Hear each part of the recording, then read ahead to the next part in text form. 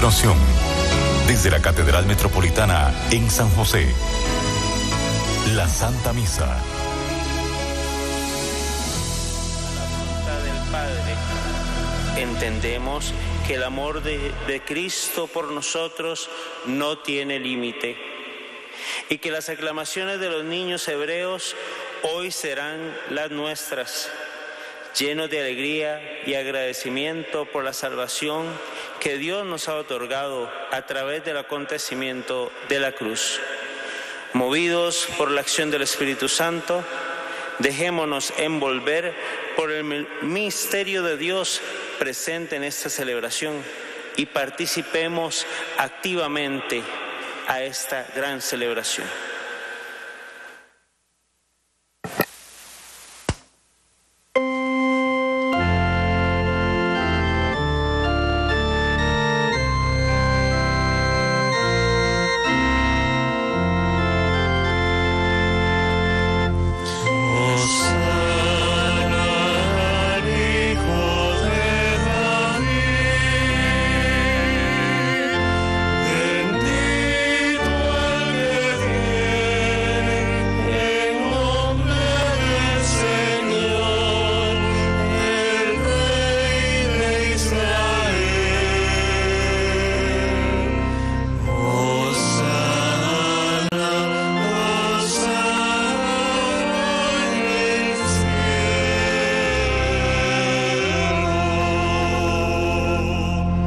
Aclamad al Señor tierra entera, tocad en honor de su nombre, haced resonar sus alabanzas, cantar himnos a su gloria.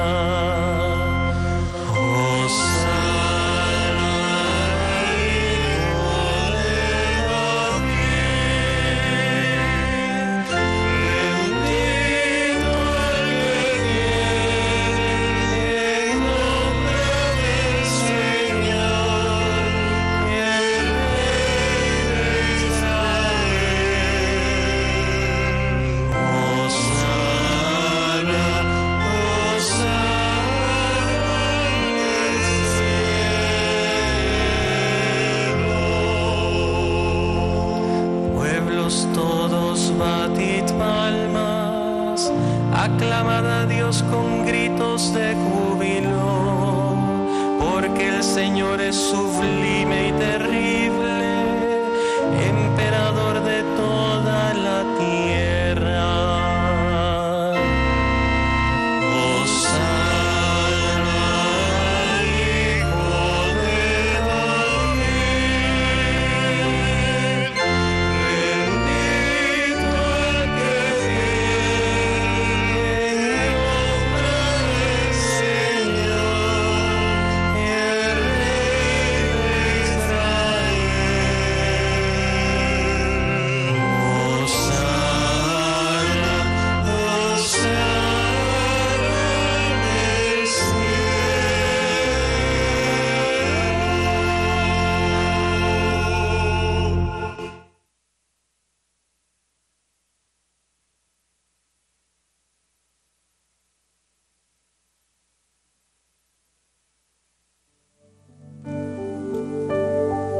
En el nombre del Padre, del Hijo y del Espíritu Santo. Amén.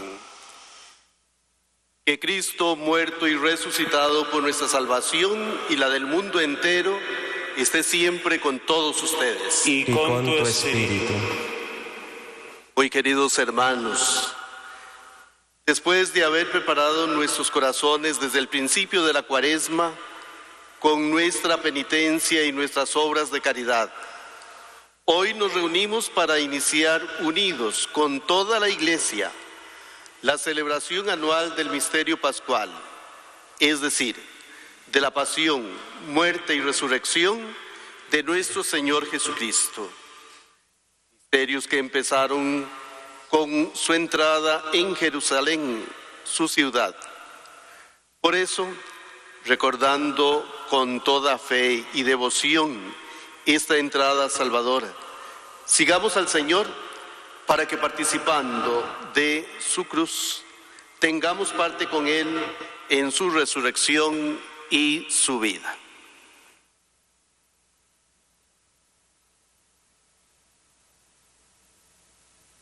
Oremos.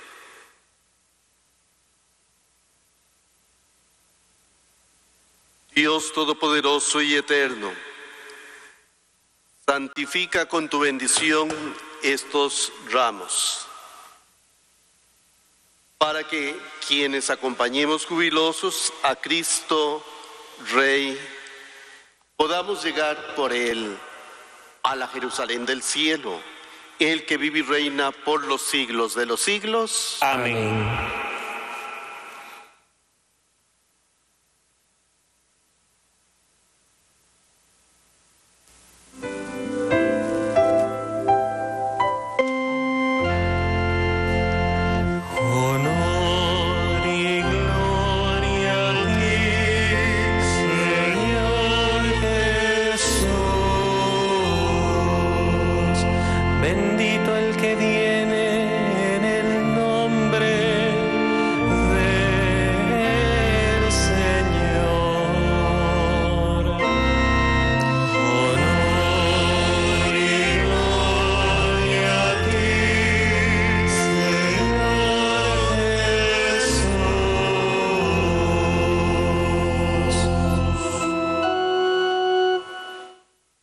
El Señor esté con ustedes.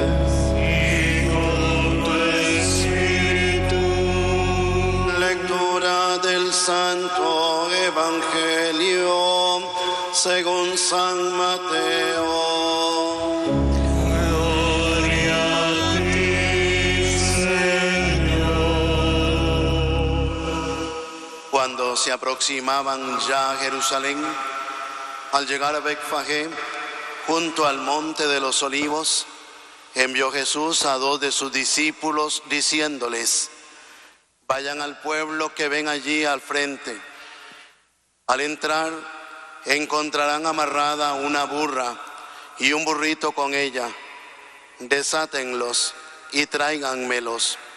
Si alguien les pregunta algo, díganle que el Señor los necesita y enseguida los devolverá. Esto sucedió para que se cumplieran las palabras del profeta: díganle a la hija de Sión, he aquí que tu rey viene a ti, apacible y montado en un burro, en un burrito, hijo de animal de yugo.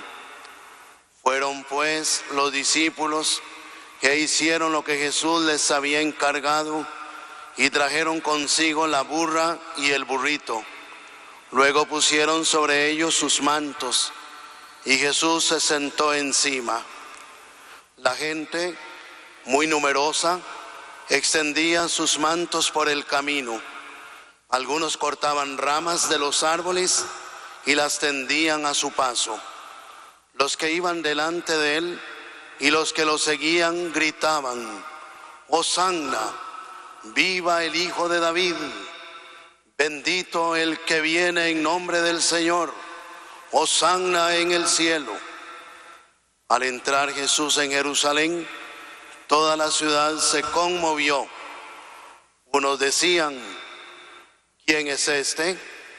Y la gente respondía: este es el profeta Jesús de Nazaret de Galilea. Palabra del Señor. Gloria a ti, Señor Jesús.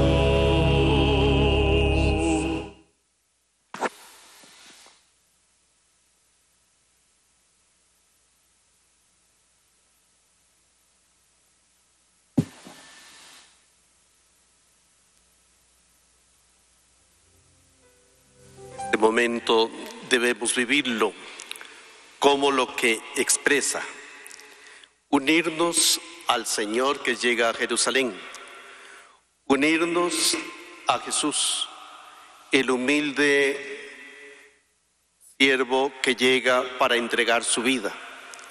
No podemos tener en nuestra mente otro pensamiento, porque es unidos a Él ¿Cómo podremos disfrutar de la vida que de Él procede?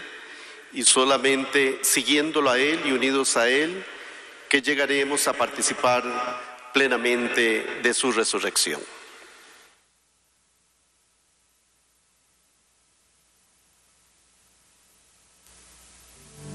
Queridos hermanos, imitando a la multitud que aclamaba al Señor, avancemos en paz. En el nombre de Cristo. Amén.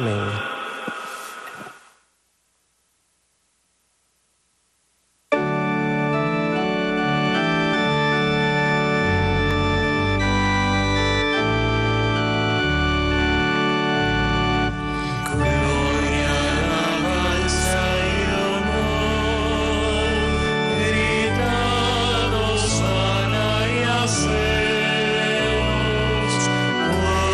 los niños hebreos.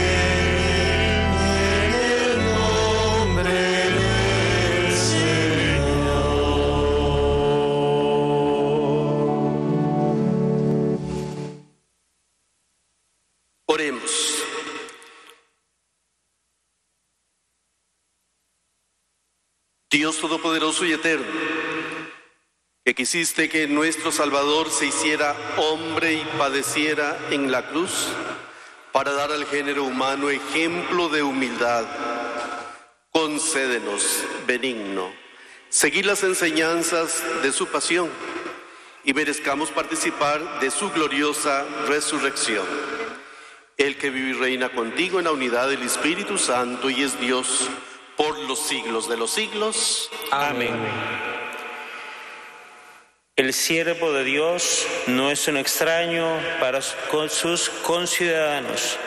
Los conoce y sufre con ellos y por ellos, pero lo supera en obediencia y humildad ante el plan de Dios.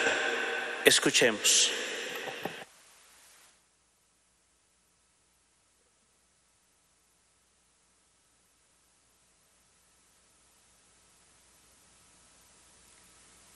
Lectura del libro del profeta Isaías. En aquel entonces dijo Isaías: el Señor me ha dado una lengua experta para que pueda confortar el abatido con palabras de aliento. Mañana tras mañana, el Señor despierta mi oído para que escuche yo como discípulo.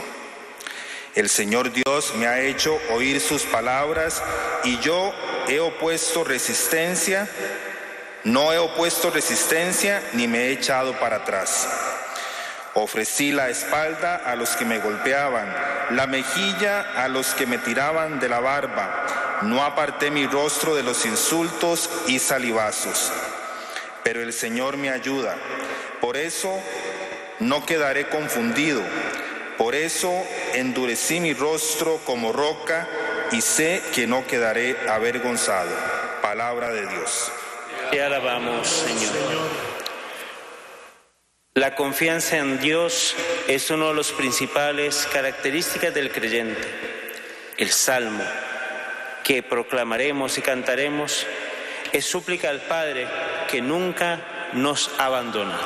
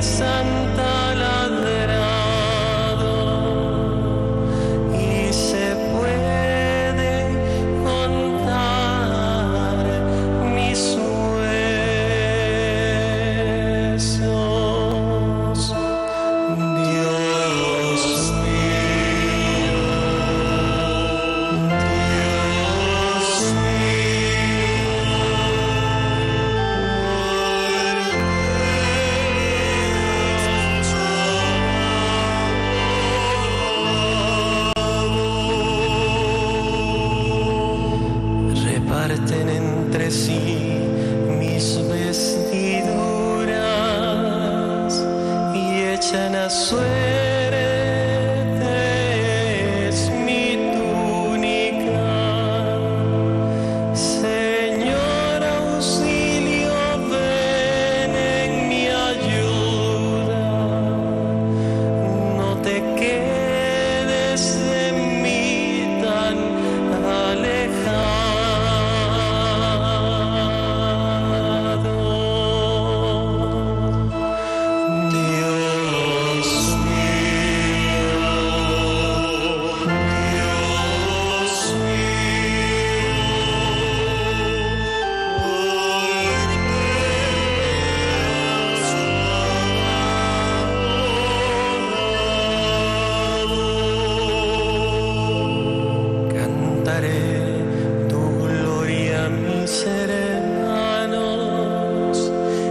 Asamblea, alabaré tu nombre, que alaben al Señor los que le temen,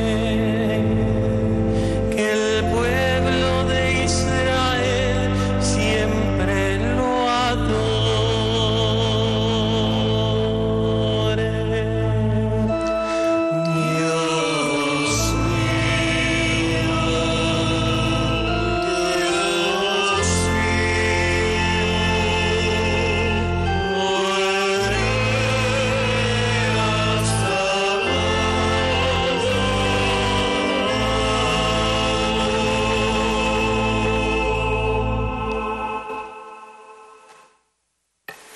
Cristo quiso compartir con la humanidad toda su pequeñez y toda su fragilidad para poder así salvar desde adentro, con amplio conocimiento de lo que es el sufrimiento. De esta manera, el que se convierte en modelo para todo creyente, llamado también a compartir con los más débiles, que llevarlos hacia Cristo, su libertador. Escuchemos.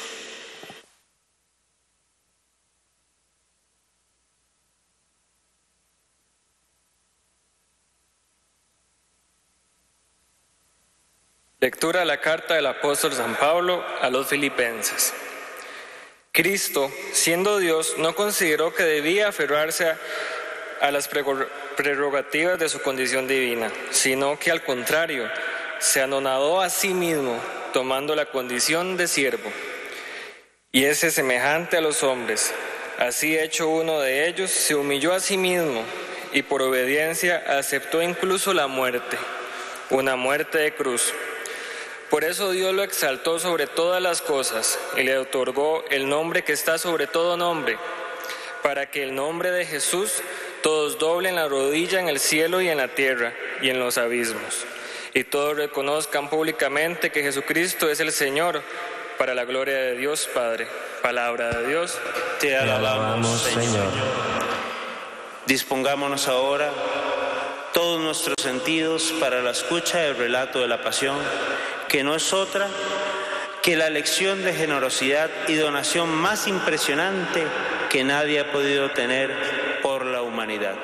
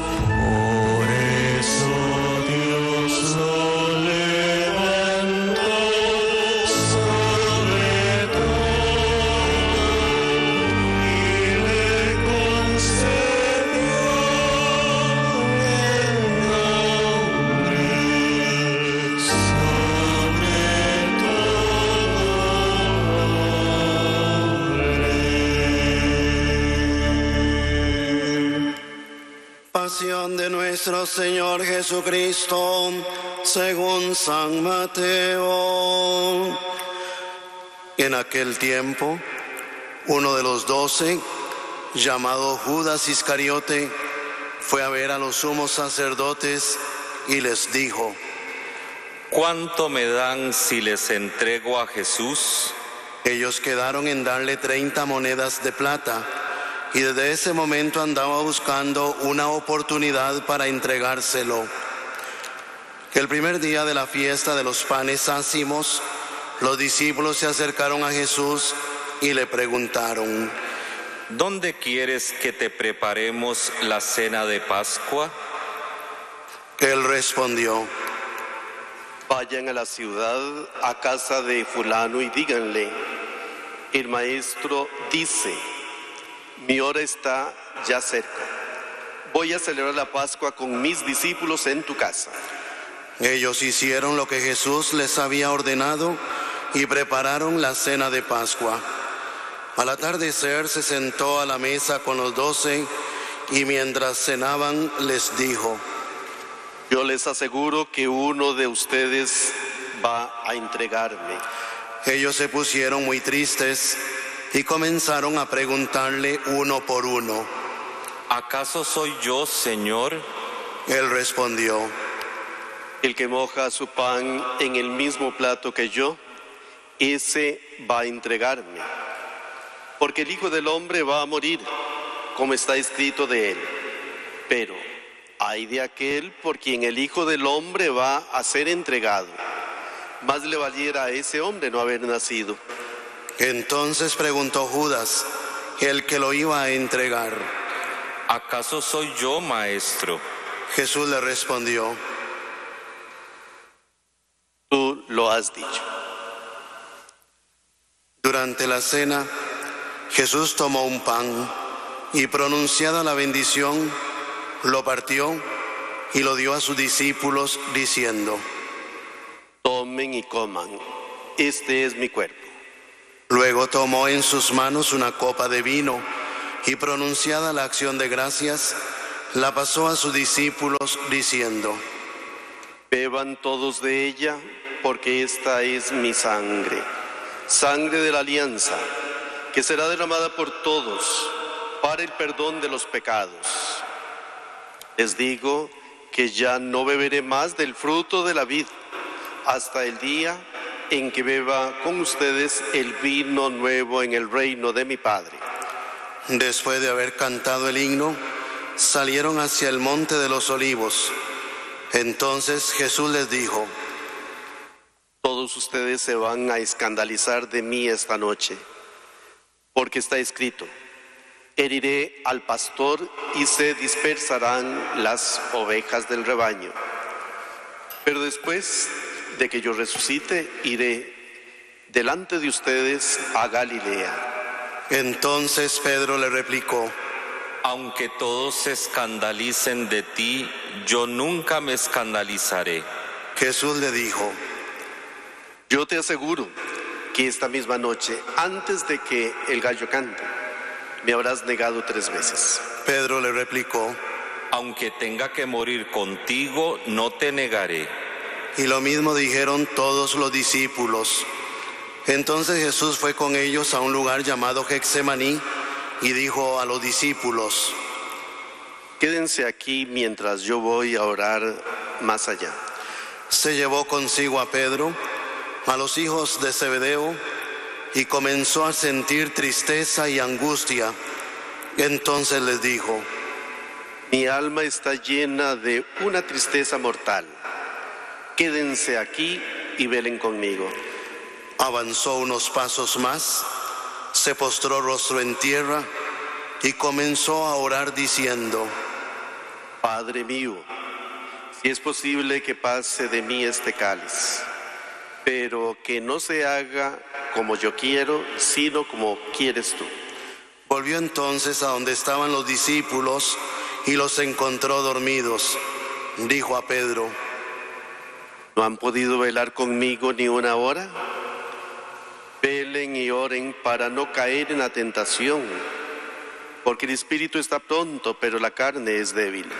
Y alejándose de nuevo, se puso a orar diciendo: Padre mío, si este cáliz no puede pasar sin que yo lo beba, hágase tu voluntad. Después volvió y encontró a sus discípulos otra vez dormidos, porque tenían los ojos cargados de sueño. Los dejó y se fue a orar de nuevo, por tercera vez repitiendo las mismas palabras. Después de esto, volvió a donde estaban los discípulos y les dijo: duerman ya y descansen. He aquí que llega la hora y el Hijo del Hombre va a ser entregado en manos de los pecadores. Levántense, vamos, ya está aquí el que me va a entregar. Todavía estaba hablando Jesús cuando llegó Judas, uno de los 12, seguido de una chusma numerosa con espadas y palos, enviadas por los sumos sacerdotes y los ancianos del pueblo. El que lo iba a entregar les había dado esta señal: aquel a quien yo le dé un beso, ese es, apréndanlo. Al instante se acercó a Jesús y le dijo: buenas noches, maestro. Y lo besó. Jesús le dijo: amigo, ¿es esto a lo que has venido? Entonces se acercaron a Jesús, le echaron mano y lo apresaron. Uno de los que estaban con Jesús sacó la espada, hirió a un criado del sumo sacerdote y le cortó una oreja. Le dijo entonces Jesús: vuelve la espada a su lugar, pues quien usa la espada, a espada morirá. ¿No crees que si yo lo pidiera a mi Padre, Él pondría ahora mismo a mi disposición más de 12 legiones de ángeles? Pero, ¿cómo se cumplirían entonces las Escrituras que dicen que así debe suceder? Enseguida dijo Jesús a aquella chusma: ¿han salido ustedes a apresarme como a un bandido con espadas y palos? Todos los días yo enseñaba sentado en el templo y no me aprendieron. Pero todo esto ha sucedido para que se cumplieran las predicciones de los profetas. Entonces todos los discípulos lo abandonaron y huyeron. Los que aprendieron a Jesús lo llevaron a casa del sumo sacerdote Caifás, donde los escribas y los ancianos estaban reunidos. Pedro los fue siguiendo de lejos hasta el palacio del sumo sacerdote. Entró y se sentó con los criados para ver en qué paraba aquello. Los sumos sacerdotes y todo el Sanedrín andaban buscando un falso testimonio contra Jesús, con ánimo de darle muerte, pero no lo encontraron, aunque se presentaron muchos testigos falsos.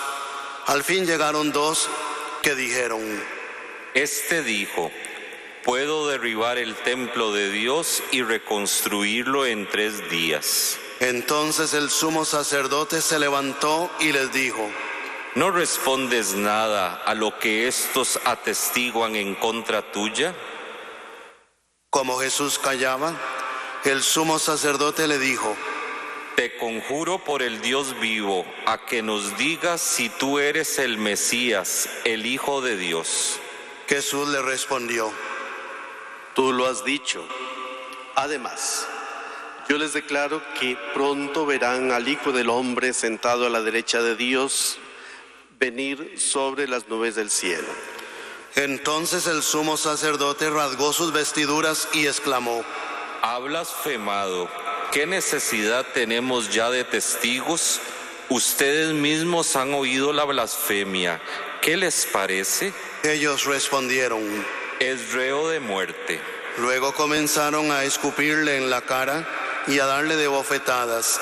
Otros lo golpeaban diciendo: adivina quién es el que te ha pegado. Entretanto, Pedro estaba fuera, sentado en el patio. Una criada se acercó y le dijo: tú también estabas con Jesús el Galileo. Pero él lo negó ante todos, diciendo: no sé de qué me estás hablando. Ya se iba hacia el zaguán cuando lo vio otra criada y dijo a los que estaban ahí: también ese andaba con Jesús el Nazareno. Él de nuevo lo negó con juramento: no conozco a ese hombre. Poco después se acercaron a Pedro los que estaban ahí y le dijeron: No cabe duda de que tú también eres de ellos, pues hasta tu modo de hablar te delata. Entonces él comenzó a echar maldiciones y a jurar que no conocía a aquel hombre. Y en aquel momento cantó el gallo. Entonces se acordó Pedro de que Jesús había dicho: antes de que cante el gallo, me habrás negado 3 veces. Y saliendo de allí, se soltó a llorar amargamente. Llegada la mañana, todos los sumos sacerdotes y los ancianos del pueblo celebraron consejo contra Jesús para darle muerte. Después de atarlo, lo llevaron ante el procurador Poncio Pilato y se lo entregaron. Entonces Judas, el que lo había entregado, viendo que Jesús había sido condenado a muerte, devolvió arrepentido las 30 monedas de plata a los sumos sacerdotes y a los ancianos, diciendo: pequé entregando la sangre de un inocente. Ellos dijeron: ¿y a nosotros qué nos importa? Allá tú. Entonces Judas arrojó las monedas de plata en el templo, se fue y se ahorcó. Los sumos sacerdotes tomaron las monedas de plata y dijeron: no es lícito juntarlas con el dinero de las limosnas, porque son precio de sangre. Después de liberar, compraron con ellas el campo del alfarero para sepultar ahí a los extranjeros. Por eso aquel campo se llama hasta el día de hoy Campo de Sangre. Así se cumplió lo que dijo el profeta Jeremías: tomaron las 30 monedas de plata en que fue tasado aquel a quien pusieron precio algunos hijos de Israel, y las dieron por el campo del alfarero, según lo que me ordenó el Señor. Jesús compareció ante el procurador Poncio Pilato, quien le preguntó: ¿eres tú el rey de los judíos? Jesús respondió: Tú lo has dicho. Pero nada respondió a las acusaciones que le hacían los sumos sacerdotes y los ancianos. Entonces le dijo Pilato: ¿no oyes todo lo que dicen contra ti? Pero él nada respondió, hasta el punto de que el procurador se quedó muy extrañado. Con ocasión de la fiesta de la Pascua, el procurador solía conceder a la multitud la libertad del preso que quisieran. Tenían entonces un preso famoso llamado Barrabás. Dijo pues Pilato a los ahí reunidos: ¿a quién quieren que les dejen libertad? ¿A Barrabás o a Jesús, que se dice el Mesías? Pilato sabía que se lo habían entregado por envidia. Estando él sentado en el tribunal, su mujer mandó decirle: no te metas con ese hombre justo, porque hoy he sufrido mucho en sueños por su causa. Mientras tanto, los sumos sacerdotes y los ancianos convencieron a la muchedumbre de que pidieran la libertad de Barrabás y la muerte de Jesús. Así, cuando el procurador les preguntó: ¿a cuál de los dos quieren que le suelte? Ellos respondieron: a Barrabás. Pilato les dijo: ¿y qué voy a hacer con Jesús, que se dice el Mesías? Respondieron todos: crucifícalo. Pilato preguntó: ¿pero qué mal ha hecho? Mas ellos seguían gritando cada vez con más fuerza: crucifícalo. Entonces Pilato, viendo que nada conseguía y que crecía el tumulto, pidió agua y se lavó las manos ante el pueblo, diciendo: yo no me hago responsable de la muerte de este hombre justo. Allá ustedes. Todo el pueblo respondió: que su sangre caiga sobre nosotros y sobre nuestros hijos. Entonces Pilato puso en libertad a Barrabás. En cambio a Jesús lo hizo azotar y lo entregó para que lo crucificaran. Los soldados del procurador llevaron a Jesús al pretorio y reunieron alrededor de él a todo el batallón. Lo desnudaron, le echaron encima un manto de púrpura, trenzaron una corona de espinas y se la pusieron en la cabeza. Le pusieron una caña en su mano derecha y arrodillándose ante él se burlaban diciendo: ¡viva el rey de los judíos! Y le escupían. Luego, quitándole la caña, lo golpeaban con ella en la cabeza. Después de que se burlaron de él, le quitaron el manto, Le pusieron sus ropas y lo llevaron a crucificar. Al salir, encontraron a un hombre de Cirene llamado Simón y lo obligaron a llevar la cruz. Al llegar a un lugar llamado Gólgota, es decir, lugar de la calavera, le dieron a beber a Jesús vino mezclado con hiel. Él lo probó, pero no lo quiso beber. Los que lo crucificaron se repartieron sus vestidos, echando suertes, y se quedaron sentados ahí para custodiarlo. Sobre su cabeza pusieron por escrito la causa de su condena. Este es Jesús, el Rey de los judíos. Juntamente con él crucificaron a 2 ladrones, uno a su derecha y el otro a su izquierda. Los que pasaban por ahí lo insultaban moviendo la cabeza y gritándole: Tú que destruyes el templo y en 3 días lo reedificas, sálvate a ti mismo. Si eres el Hijo de Dios, baja de la cruz. También se burlaban de él los sumos sacerdotes, los escribas y los ancianos, diciendo: Ha salvado a otros y no puede salvarse a sí mismo. Si es el Rey de Israel, que baje de la cruz y creeremos en él. Ha puesto su confianza en Dios, que Dios lo salve ahora, si es que de verdad lo ama, pues él ha dicho: soy el Hijo de Dios. Hasta los ladrones que estaban crucificados a su lado lo injuriaban. Desde el mediodía hasta las 3 de la tarde se oscureció toda aquella tierra, y alrededor de las 3 Jesús exclamó con fuerte voz: Elí, Elí, lema sabactani. ¿Qué quiere decir? Dios mío, ¿por qué me has abandonado? Algunos de los presentes al oírlo decían: Está llamando a Elías. Enseguida uno de ellos fue corriendo a tomar una esponja, la empapó en vinagre y sujetándola a una caña le ofreció de beber. Pero los otros le dijeron: Déjalo, vamos a ver si viene Elías a salvarlo. Entonces Jesús, dando de nuevo un fuerte grito, expiró.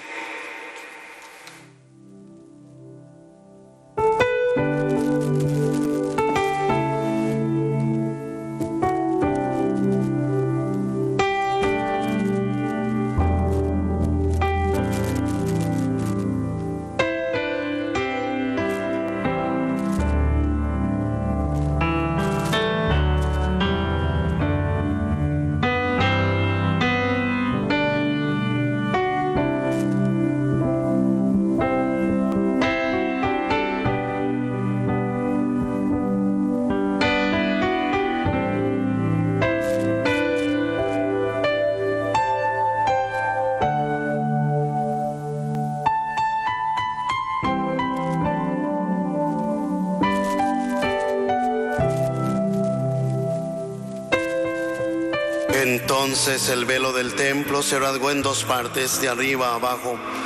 La tierra tembló y las rocas se partieron. Se abrieron los sepulcros y resucitaron muchos justos que habían muerto. Y después de la resurrección de Jesús, entraron en la ciudad santa y se aparecieron a mucha gente. Por su parte, el oficial y los que estaban con él custodiando a Jesús, al ver el terremoto y las cosas que ocurrían, se llenaron de un gran temor y dijeron: Verdaderamente este era Hijo de Dios. Estaban también allí mirando desde lejos muchas de las mujeres que habían seguido a Jesús desde Galilea para servirlo. Entre ellas estaban María Magdalena, María, la madre de Santiago y de José, y la madre de los hijos de Zebedeo. Al atardecer vino un hombre rico de Arimatea, llamado José, que se había hecho también discípulo de Jesús. Se presentó a Pilato y le pidió el cuerpo de Jesús. Y Pilato dio orden de que se lo entregaran. José tomó el cuerpo, lo envolvió en una sábana limpia y lo depositó en un sepulcro nuevo que había hecho excavar en la roca para sí mismo. Hizo rodar una gran piedra hasta la entrada del sepulcro y se retiró. Estaban ahí María Magdalena y la otra María sentadas frente al sepulcro. Al otro día, el siguiente de la preparación de la Pascua, los sumos sacerdotes y los fariseos se reunieron ante Pilato y le dijeron: Señor, nos hemos acordado de que ese impostor, estando aún en vida, dijo: a los 3 días resucitaré. Manda pues asegurar el sepulcro hasta el 3er día, no sea que vengan sus discípulos, lo roben y digan luego al pueblo: resucitó de entre los muertos, porque esta última impostura sería peor que la primera. Pilato les dijo: tomen un pelotón de soldados, vayan y aseguren el sepulcro como ustedes quieran. Ellos fueron y aseguraron el sepulcro, poniendo un sello sobre la puerta, y dejaron allí la guardia.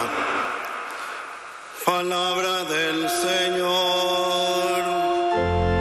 Gloria a ti, Señor Jesús.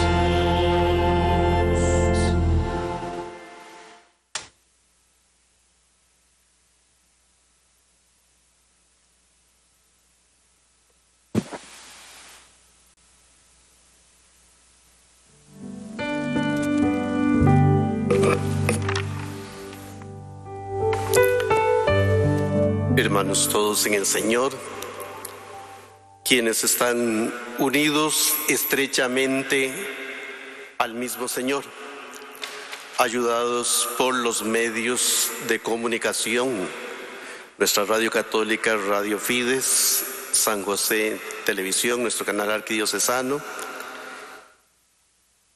los medios pertenecientes al Sinart y también las radios asociadas a Canal. Estamos iniciando la celebración de esta Semana Santa, recordando la entrada de Jesús a Jerusalén. Es interesante y es importantísimo el que en las circunstancias en que nos encontramos pensemos en lo siguiente. Para algunos, esta Semana Santa va a servir muchísimo para dar un paso hacia adelante, dejando tal vez la celebración de una Semana Santa meramente cultural, de ver qué sucedía en las procesiones, de observar a través tal vez de los medios algunas proyecciones, algunas películas y demás, para encontrarse precisamente con el Señor, pasar de una Semana Santa cultural a una Semana Santa vivida. Otros, quienes tomaban vacaciones, pues de la misma manera, pasar de esas vacaciones a encontrarse con el Señor en su interioridad para vivir intensamente esa relación con el Señor. Y por lo tanto, cuando se dice que la Semana Santa es una semana de reflexión, no podemos de ninguna manera considerar que se trata de una semana para intelectualizar, para pensar muchas cosas. Es reflexión desde el espíritu cristiano y desde la enseñanza del mismo Jesús.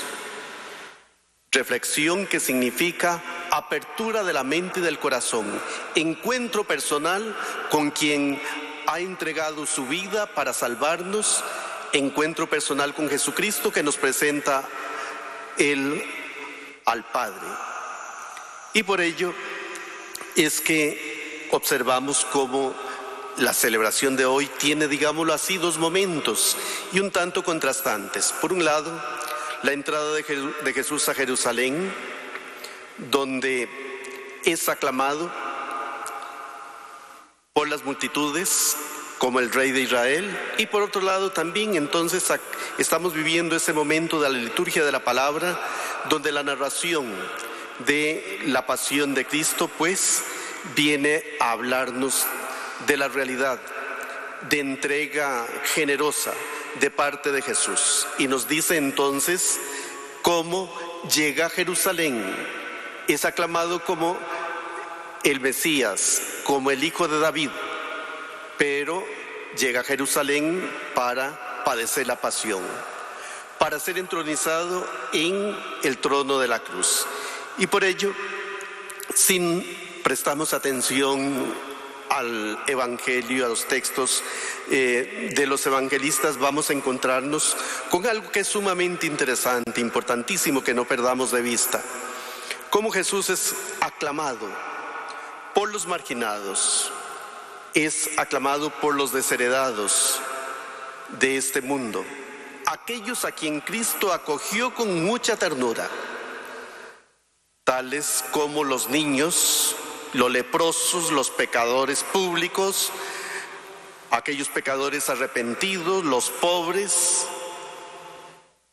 Y por ello es que hoy también nosotros debemos prestar atención y darnos cuenta de nuestro caminar en la fe, porque bien recordamos cómo Jesús prestó particular atención a los niños y los ponía incluso de ejemplo.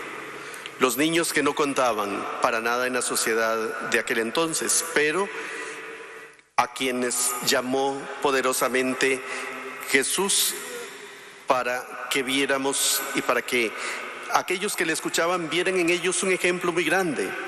Recordamos aquel pasaje cuando pretendían apartar de Jesús a los niños y él manifestó: dejen que se acerquen, dejen que los niños vengan a mí, porque de los que son como ellos es el reino de los cielos.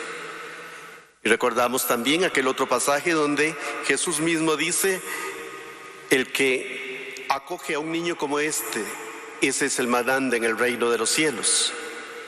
El que quiera ser grande debe hacerse como un niño. Nos llama así la atención para que nosotros también entonces tengamos esa actitud, y sobre todo en esta semana, en estos días, en estos momentos que estamos viviendo, que tengamos la actitud de los niños. El niño que sabe acogerse con toda confianza de la mano de su padre, confía plenamente en sus padres, sabe que no le van a causar daño, saben que le buscan siempre el bien, saben que lo protegen, que lo defienden. El niño es así, esa persona vulnerable que necesita protección, atención, ser defendido. Y por ello, qué importante es que nosotros asumamos esa actitud de acogernos plenamente de la mano del Señor. En Él depositamos nuestra confianza, ponernos en las manos del Señor y saber que de Él no vamos a recibir de ninguna manera algo que nos perjudique, sino más bien todo lo contrario. Los niños que aclamaban a Jesús, los pobres, los marginados, los pecadores arrepentidos, aquellos señalados públicamente, acogidos por Jesús. ¿Cuánto debemos cambiar también nosotros entonces para sabernos necesitados del Señor? Somos pecadores, necesitamos del Señor. Y por ello, cuando se nos narra en el texto del Evangelio, se nos dice: aquellos niños aclamaban al Señor, aquellos pobres manifestaban con toda fuerza: Hosana al Hijo de David. Agitaban palmas, agitaban ramos. Pues qué importante es que nosotros estemos totalmente dispuestos a asumir esas actitudes o esa actitud de total confianza en el Señor.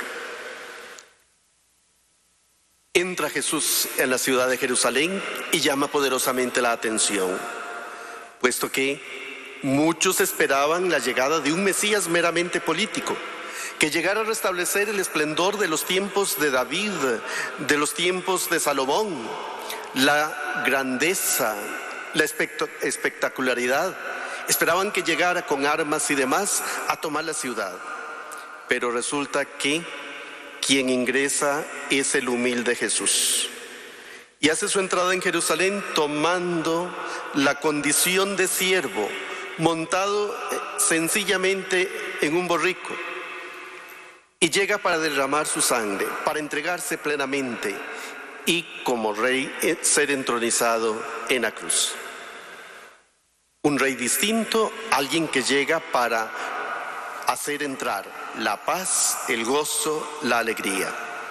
Pero podríamos entonces hoy preguntarnos si aquello llamó la atención. Hoy, ¿qué le dirá la imagen de Jesús tan pequeño, tan humilde, montado en un burrito a un mundo que ha depositado toda su confianza no tanto en Dios, precisamente, sino en la tecnología, en el poder, en la ambición, el terrorismo, en la prepotencia, quienes se sienten Dios, o los sistemas que se sienten Dios y que pueden aplastar todo lo que en realidad es fundamental y debe estar en el corazón de todas las personas. Todas las expectativas que señalaban a Jesús, que señalaban, al Mesías como un rey poderoso y fuerte, que con espada y con lanza llegaría a liberar a Israel, digámoslo así, esa imagen y esa expectativa se viene abajo. Y por ello también, si hemos puesto nuestra confianza en Mesías meramente poderosos de este mundo, en realidades meramente humanas, pues hoy nos llama la atención la impotencia de los poderosos, la impotencia del ser humano, el terror que se cierne sobre todas las estructuras que se tenían montadas y que se decía no van a fallar. Volquemos nuestra mirada pues ante el Todopoderoso, ante quien nos da la vida eterna. La humildad y la sencillez con que Jesús entra en Jerusalén, pues debe llamarnos la atención, porque llega como el verdadero camino de la paz. Llega a manifestar su condición de rey Mesías, no con armas, ni con poderío humano, ni con ostentación, ni con servidores abundantes a su cargo, sino llega en son de paz, de sencillez. Viene al pueblo sencillo, viene a quienes desean unirse a él y seguirlo. Y por ello entonces también podemos preguntarnos, y ojalá nos interroguemos durante estos días de manera personal y como sociedad, ¿cómo hemos construido la paz? ¿Cómo estamos llamados ahora a construir esa paz?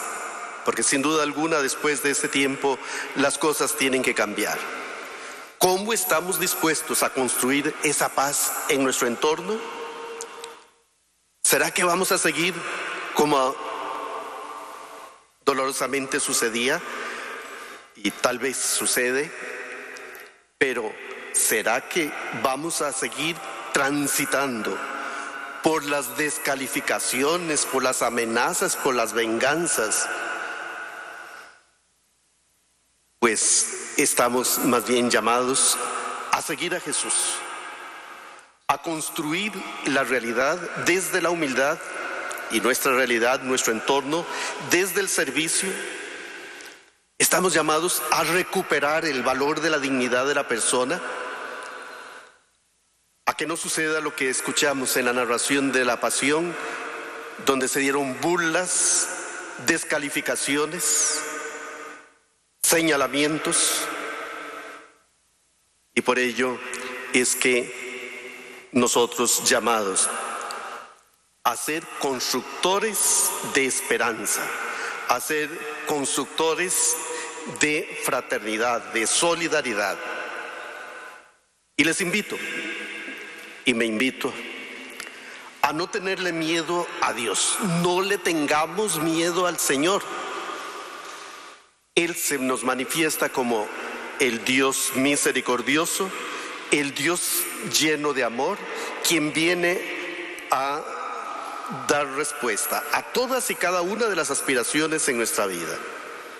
Y por ello, al tener como telón de fondo importantísimo toda la narración de la lectura de la Pasión, pues escuchamos cómo se fueron sucediendo acontecimientos.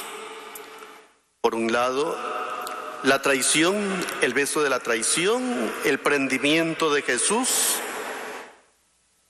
Vamos a darnos cuenta cómo se dieron cada uno de los hechos. Por otro lado, la negación de Pedro. Y así podemos entonces en gran medida también ver en la pasión de Jesús, que en la pasión de Jesús encontramos reflejadas las circunstancias o muchas de las circunstancias en nuestra situación de vida, porque siempre se encontrará en el centro a un hombre, a Jesucristo el Señor, pero que hoy está presente, sí, ciertamente está presente en medio de nosotros. Es nuestra fortaleza, es quien nos anima a seguir adelante, pero por otro lado, nos llama la atención porque Él está presente en todos aquellos que son víctimas de la injusticia, aquellos que están sumidos en la soledad. Hoy habrá muchos hermanos nuestros sumidos en la soledad, muchos hermanos nuestros que requieren de nuestra presencia, tal y difícilmente física hoy, pero sí a través de una palabra, a través de un mensaje, a través de la oración, a través de la plegaria. Jesús que está presente en todos aquellos que se sienten traicionados en su vida, aquellos que no recibieron como respuesta la fidelidad, sino la traición. Está presente en aquellos que son víctimas de la indiferencia, por la ausencia del amor, por la ausencia de la fraternidad, por la ausencia de la acogida y de la integración. Muchos hermanos nuestros migrantes, hoy estos migrantes nos cuestionan. Y siempre los autores y actores, diríamos, en torno a llevar a cabo todo esto, diríamos que como que no hay mucha diferencia entre lo que escuchamos en la narración de la Pasión y lo que hoy sucede, porque encontramos en el mundo de hoy Herodes que se oponen a la vida, Herodes que condenan, Pilatos que se lavan las manos, y no precisamente para librarse de la epidemia del coronavirus, Pedros que niegan al Señor, aquellos que niegan a su amigo, aquellos que traicionan de esa manera, pero también cuántos Pedros que se arrepienten y se incorporan de nuevo con mucho compromiso al caminar en el seguimiento de Jesús. Nos encontramos como quienes hoy, ante la presencia de Jesús y ante su palabra, su mensaje, huyen. A Jesús lo dejaron solo, sus discípulos. ¿Cuántos hoy huyen de la palabra del Señor porque es la verdad, porque ilumina, porque señala situaciones? Hoy hay actores que también dan el beso de la traición. Y por ello, llamados entonces, decía al inicio, no a una semana de intelectualización, sino a una semana de cuestionamiento, a una semana donde debemos estar todos realmente unidos como una sola familia en plegaria, en oración, pero también en la acción constante de solidaridad, de estar presente en la vida de todos aquellos que están hoy enfermos, aislados, y también a través de nuestra plegaria, a través de nuestra oración, acompañando a quienes tienen dobles jornadas de trabajo, a los servidores de la salud, a los vigilantes, a tantas y tantas personas, a los trabajadores del campo que llevan los alimentos a los lugares de venta, a todos ellos. Y de ahí que si bien hoy, en este Domingo de Ramos, muchos estarán añorando las palmas pues tenemos las palmas de nuestras manos para elevar nuestras manos al Señor. Elevemos nuestras palmas al Señor. Tenemos nuestras manos para hacer mucho bien. Tenemos nuestras manos para aplaudir a quienes están actuando con generosidad y se están entregando en servicio de los demás. Tenemos nuestras palmas para ponerlas en nuestro pecho y manifestar así arrepentimiento por nuestros pecados.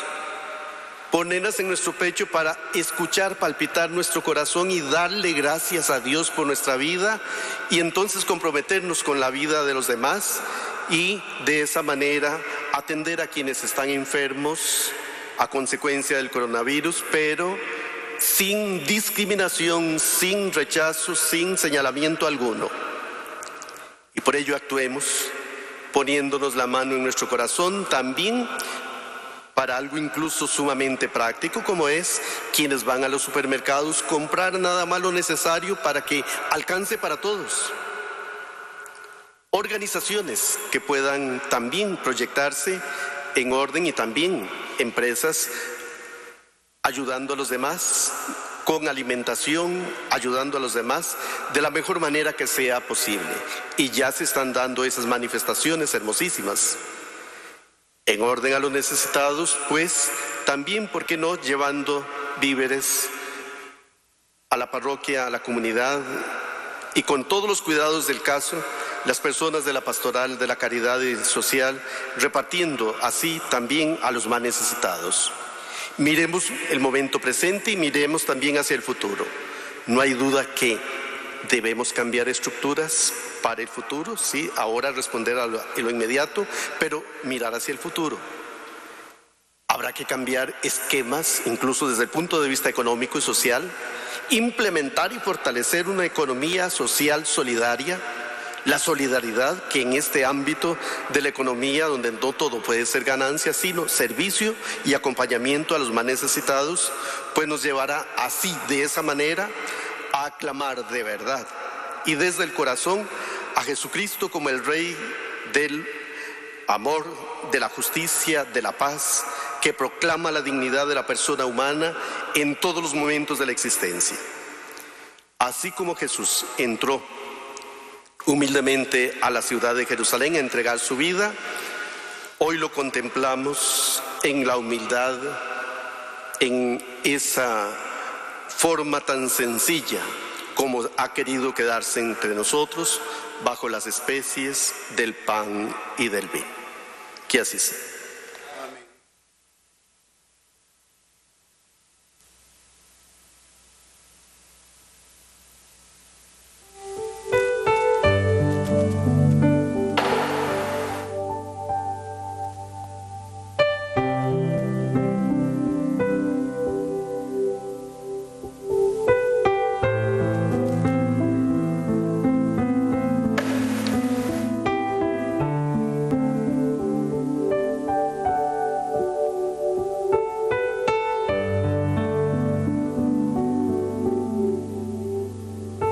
Profesamos nuestra fe y decimos: creo en Dios Padre Todopoderoso, Creador del cielo y de la tierra. Creo en Jesucristo, su único Hijo, nuestro Señor, que fue concebido por obra y gracia del Espíritu Santo. Nació de Santa María, Virgen. Padeció bajo el poder de Poncio Pilato. Fue crucificado, muerto y sepultado. Descendió a los infiernos. Al tercer día resucitó de entre los muertos. Subió a los cielos y está sentado a la derecha de Dios, Padre Todopoderoso. Desde allí ha de venir a juzgar a vivos y muertos.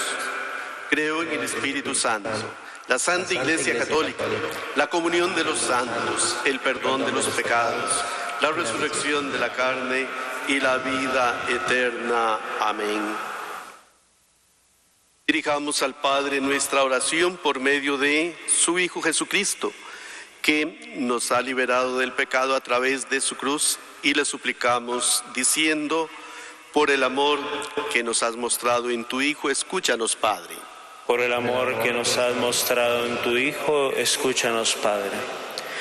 Por la Iglesia, para que, sabiéndose siempre amada por el Padre, no deje de anunciar al mundo el mensaje de la cruz de su Señor. Oremos. Por el amor que nos has mostrado en tu Hijo, escúchanos, Padre. Por los que gobiernan las naciones de la tierra, especialmente quienes gobiernan nuestro país, para que sean verdaderos garantes de la justicia, la inequidad, el respeto y la paz. Oremos. Por el amor que nos has mostrado en tu Hijo, escúchanos, Señor. Por los que sufren, especialmente a causa de las consecuencias del pecado, para que encuentren en la cruz del Señor la fuerza para levantarse y seguir luchando. Oremos. Por el amor que nos has mostrado en tu Hijo, escúchanos, Padre.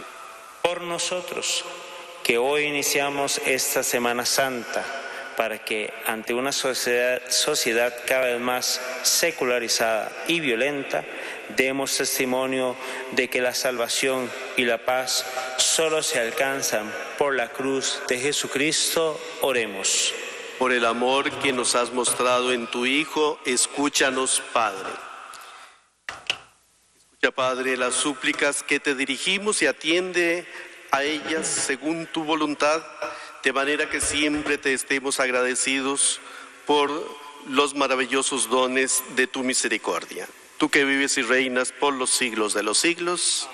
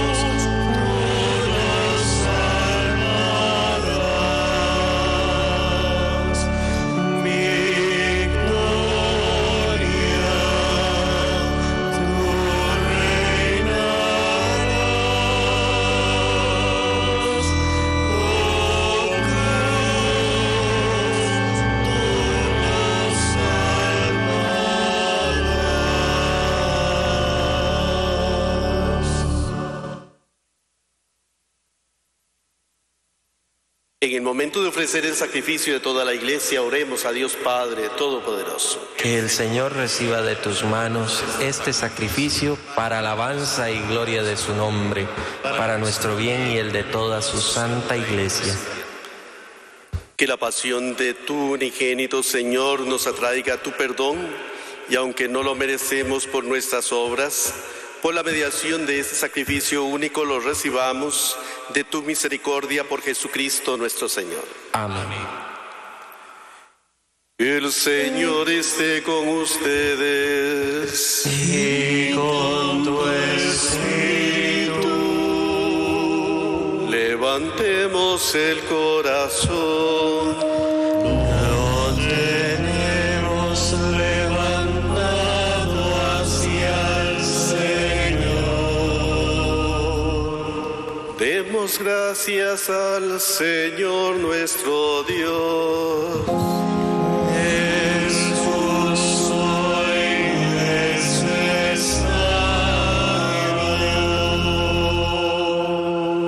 En verdad es justo y necesario nuestro deber y salvación darte gracias siempre y en todo lugar, Señor Padre Santo, Dios Todopoderoso y Eterno, por Cristo Señor nuestro, el cual, siendo inocente, se dignó padecer por los pecadores y fue injustamente condenado por salvar a los culpables.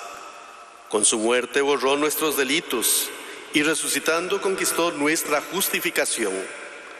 Por eso te alabamos con todos los ángeles y te aclamamos con voces de júbilo cantando.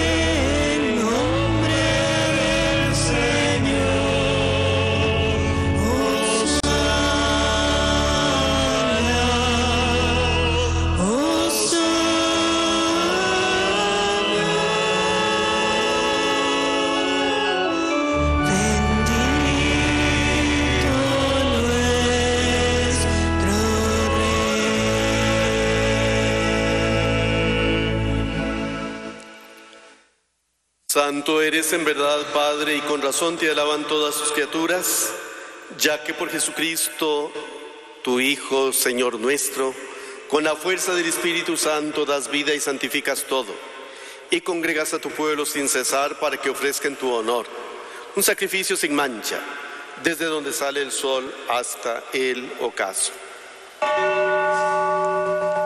Por eso, Padre, te suplicamos que santifiques por el mismo Espíritu estos dones que hemos separado para ti, de manera que se conviertan en el cuerpo y la sangre de Jesucristo, Hijo tuyo y Señor nuestro, que nos mandó celebrar esos misterios. Porque Él mismo, la noche en que iba a ser entregado, tomó pan y dando gracias te bendijo, lo partió y lo dio a sus discípulos diciendo: tomen y coman todos de él, porque esto es mi cuerpo que será entregado por ustedes.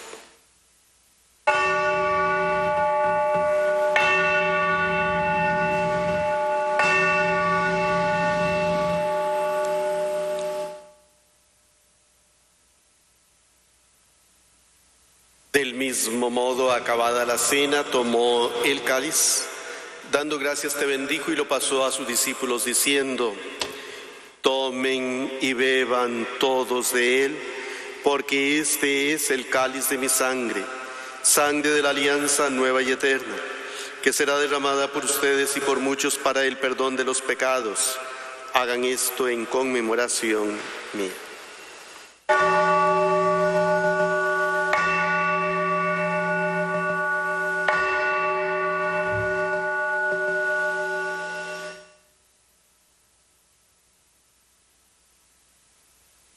Este es el sacramento de nuestra fe.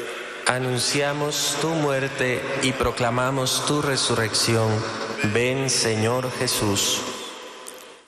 Así pues, Padre, al celebrar ahora el memorial de la pasión salvadora de tu Hijo, de su admirable resurrección y ascensión al cielo, mientras esperamos su venida gloriosa, te ofrecemos en esta acción de gracias el sacrificio vivo y santo. Dirige tu mirada sobre la ofrenda de tu iglesia y reconoce en ella la víctima por cuya inmolación quisiste devolvernos tu amistad, para que fortalecidos con el cuerpo y la sangre de tu Hijo y llenos de su Espíritu Santo, formemos en Cristo un solo cuerpo y un solo espíritu. Que Él nos transforme en ofrenda permanente para que gocemos de tu heredad junto con tus elegidos, con María la Virgen, Madre de Dios, su esposo San José, los apóstoles y los mártires y todos los santos, por cuya intercesión confiamos obtener siempre tu ayuda. Te pedimos, Padre, que esta víctima de reconciliación traiga la paz y la salvación al mundo entero. Confirma en la fe y en la caridad a tu iglesia peregrina en la tierra, a tu servidor el Papa Francisco, a nuestro obispo José Rafael y su obispo auxiliar Daniel, al orden episcopal, a los presbíteros y diáconos y a todo el pueblo redimido por ti. Atiende los deseos y súplicas de esta familia que has congregado en tu presencia en el domingo, día en que Cristo ha vencido a la muerte y nos ha hecho partícipes de su vida inmortal. Reúne en torno a ti, Padre misericordioso, a todos tus hijos dispersos por el mundo, a nuestros hermanos difuntos y a cuantos murieron en tu amistad, recíbelos en tu reino, donde esperamos gozar todos juntos de la plenitud eterna de tu gloria, por Cristo Señor nuestro, por quien concedes al mundo todos los bienes.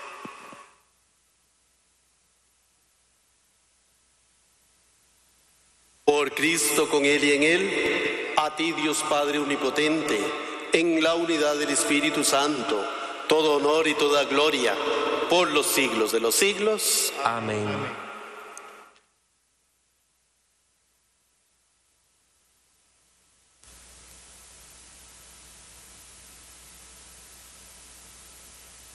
El cristiano, ante la dificultad, no pierde la esperanza, no se desanima. Todo lo pone en las manos del Señor y se toma de su mano para llegar a la plenitud.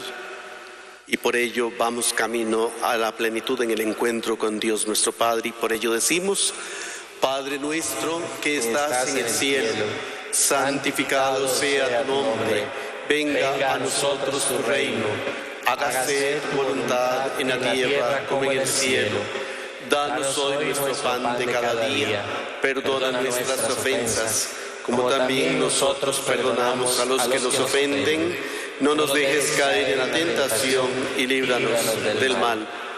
Líbranos de todos los males, Señor, y concédenos la paz en nuestros días, para que, ayudados por tu misericordia, vivamos siempre libres de pecado y protegidos de toda perturbación, mientras esperamos la gloriosa venida de nuestro Salvador Jesucristo. Tuyo es el reino, tuyo el poder y la gloria, por siempre, Señor. Señor Jesucristo, que dijiste a tus apóstoles: la paz les dejo, mi paz les doy. No tengas en cuenta nuestros pecados, sino la fe de tu iglesia, y conforme a tu palabra concédele la paz y la unidad. Tú que vives y reinas por los siglos de los siglos. Amén. Que la paz del Señor esté siempre con todos ustedes. Y con tu espíritu.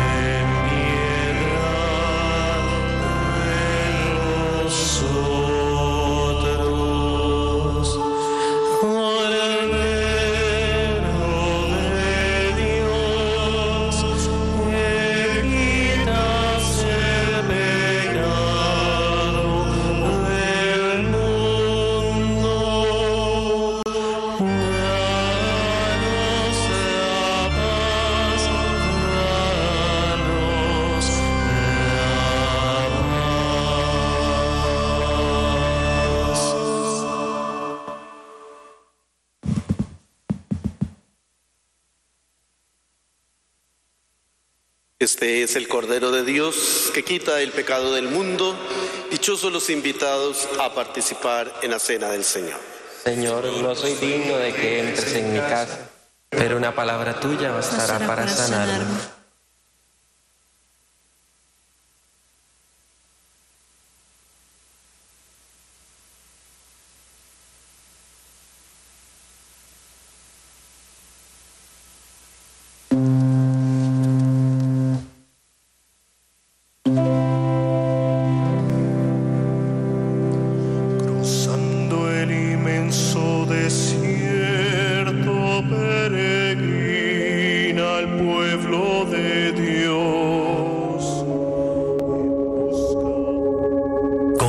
Espiritual. Creo, Señor mío, que estás realmente presente en el Santísimo Sacramento del altar.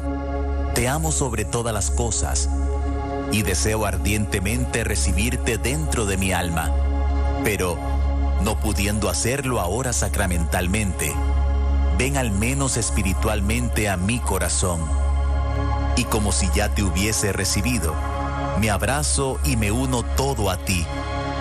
Oh Señor, no permitas que me separe de ti. Amén.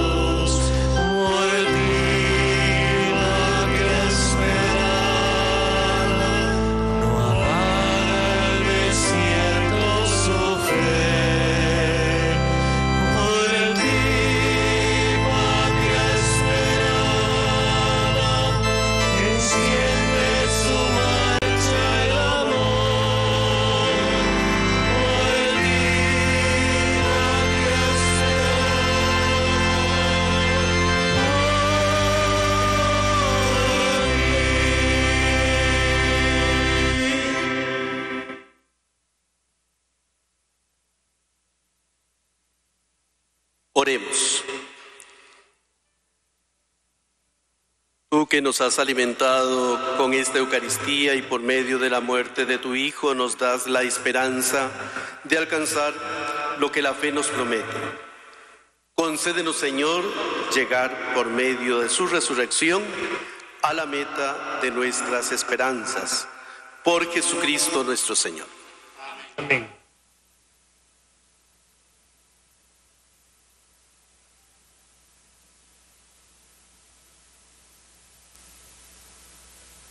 Agradezco de todo corazón el servicio, la gentileza de los medios que han hecho posible llegar a muchos hogares y llegar a tantísimas personas a través de la transmisión de esta celebración santa de la Eucaristía. Sin duda alguna, un gran bien, una gran inversión. Ciertamente es el Señor quien nos lleva adelante, es el Señor quien nos fortalece, es el Señor quien nos da paz. Y por ello, mi gratitud y a todos quienes se han unido desde sus casas y desde la profundidad de su corazón a esta celebración santa, ayudados por los medios, pues que vivamos, una vez más les hago la invitación, esta Semana Santa en total apertura a la acción del Señor en nuestros corazones. También prosiguiendo con lo que durante esta Semana Santa vamos a hacer llegar a través de nuestros medios y de los medios a sus hogares, mañana, si Dios lo permite, la celebración de la Eucaristía, como siempre a las 6 de la tarde, y la práctica piadosa y sumamente enriquecedora para nuestra vida espiritual de el Santo Vía Crucis. No lo tenemos por las calles, pero sí vamos a meditarlo y a vivirlo desde acá, desde la catedral. El Señor esté con ustedes. Dios y Padre nuestro, mira con bondad a esta familia tuya, por la cual nuestro Señor Jesucristo no dudó en entregarse a sus verdugos y padecer el tormento de la cruz. Por Jesucristo nuestro Señor. Amén. Y la bendición de Dios Todopoderoso, Padre, Hijo y Espíritu Santo, descienda sobre ustedes y les acompañe hoy y siempre. Amén. Pueden ir en paz. Demos gracias a Dios.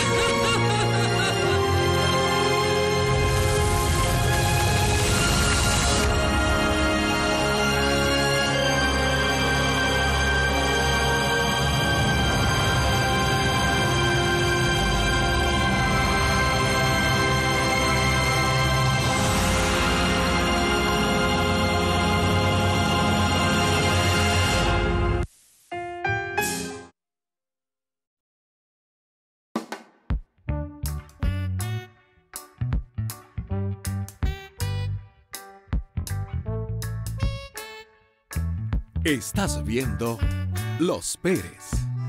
Hoy presentamos Vamos a ser valientes.